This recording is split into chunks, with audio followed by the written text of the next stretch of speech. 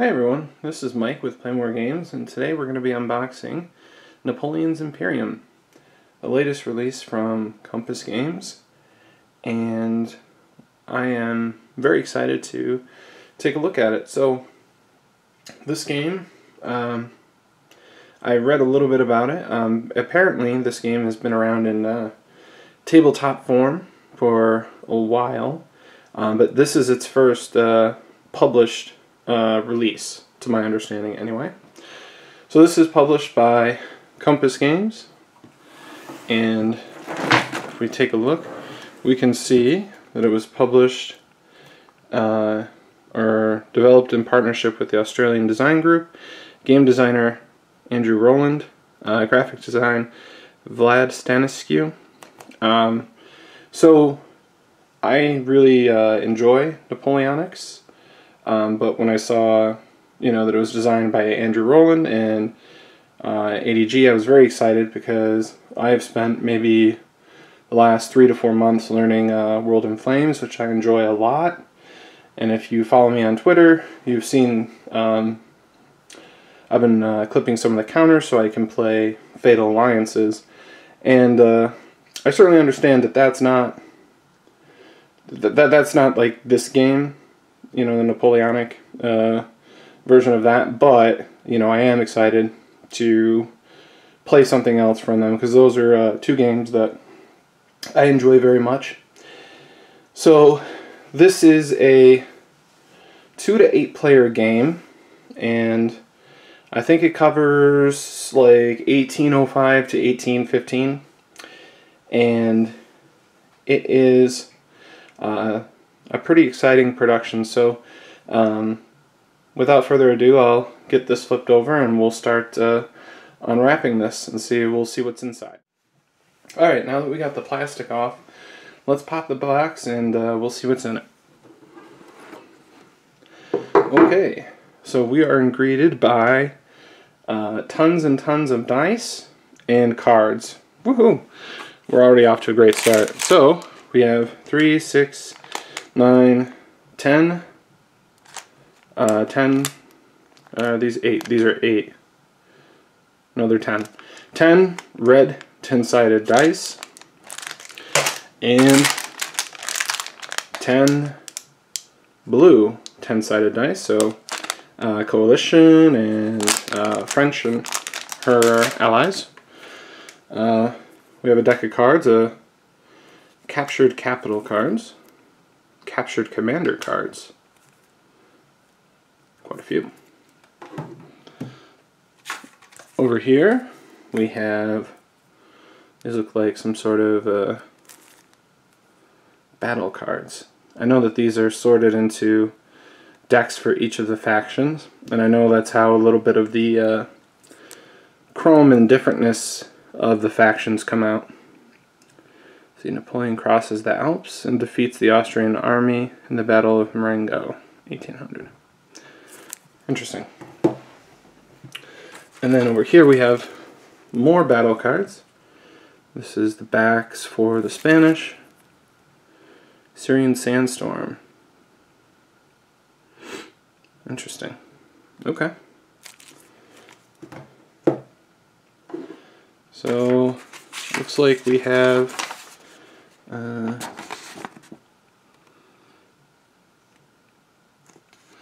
looks like some errata and clarifications.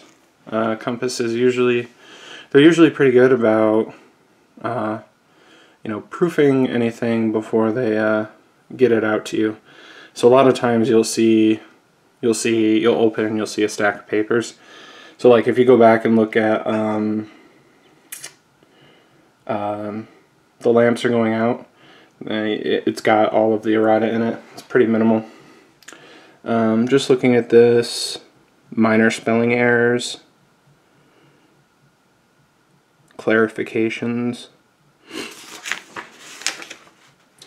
Looks pretty minimal. Alright, next up we have our rule book. And let's see the back here. 30 years of game design development from 1990 to 2020. Well, let me tell you what I was doing in 1990. Nothing. I was not yet with us. So it's interesting to see a game that has been around in one form or another for so long. I think if I read correctly, it was, yeah, here. The game was also utilized as a powerful corporate training tool for team building. I've had a lot of corporate trainings in my day, but nothing quite as fun as this. So let's take a look at the rule book. It's nice, large print, lots of color. Let's see, yeah.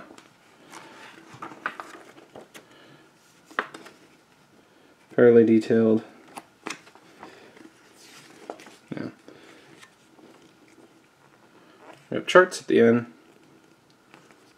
Nice to have scorecards, index, special acknowledgments, all this good stuff here. An inventory checklist. So pretty standard stuff. We're at about 30 pages, but again, that includes index, forwards, notes, examples. Alright, so let's do this. So this is turn track and weather chart. And it looks like maybe you could put draw decks on this. Here we have faction cards. So we have our 8 factions.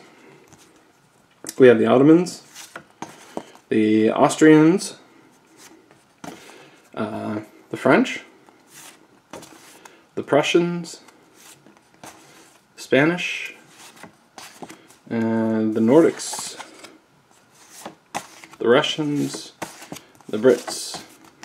Okay, and if you look at these, you can see that, okay, so the Ottomans and the Austrians have different fleet avoid rates. They have different fleet movement speeds and army movement speeds.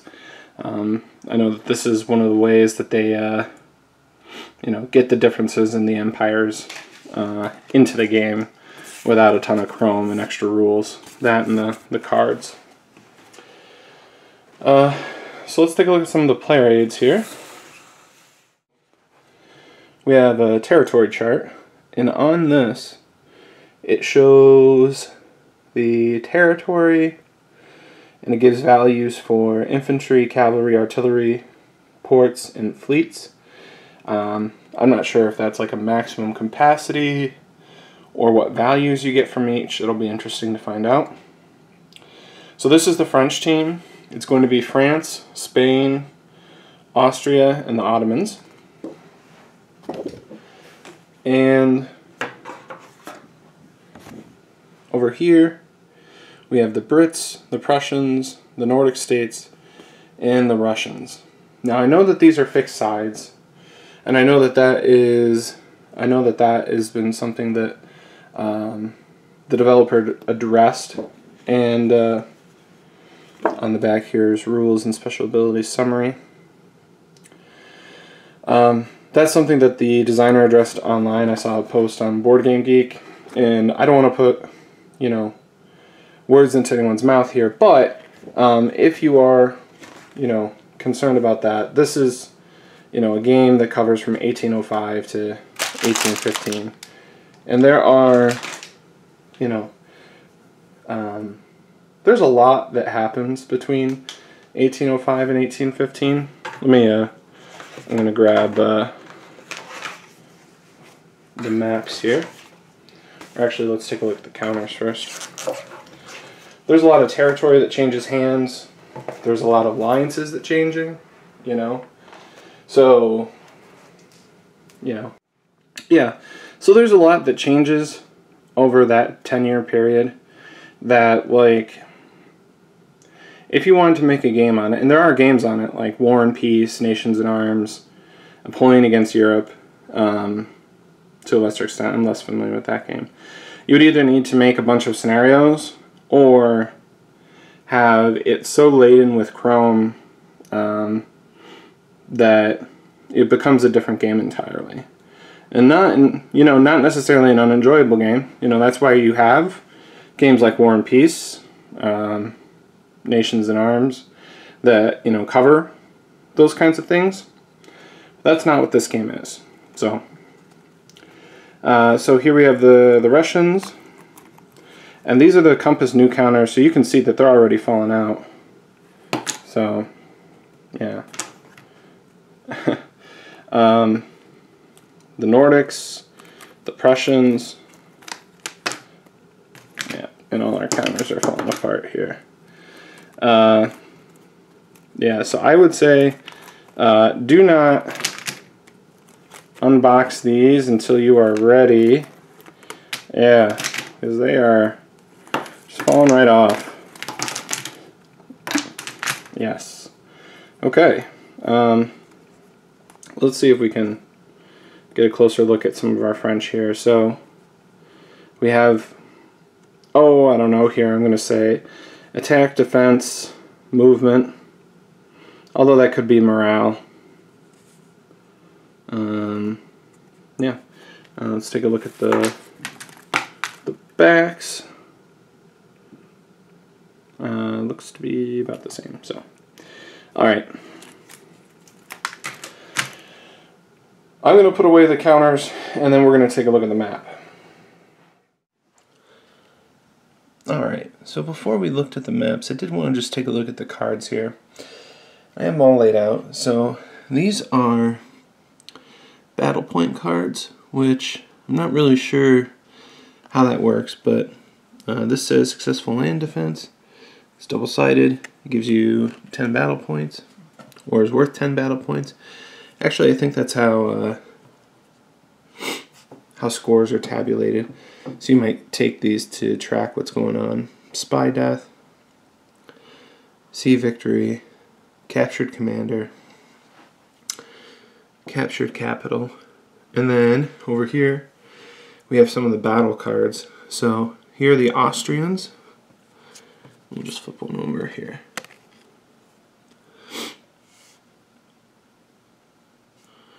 The Brits, Battle of Trafalgar, the French, Battle of Friedland, and so on. We have the Nordics, the Ottomans, the Prussians, the Russians, and the Spanish. So these are fairly thick stacks, and these are nice cards. Nice artwork, nice flavor text, clear and simple instructions, right? So, -1 infantry, British take Nordic fleet and place it at Portsmouth. Pretty straightforward. Plus 10 economic points to next purchase. Interesting. Alright, so now we've taken a look at the cards. Let's get a look at the map.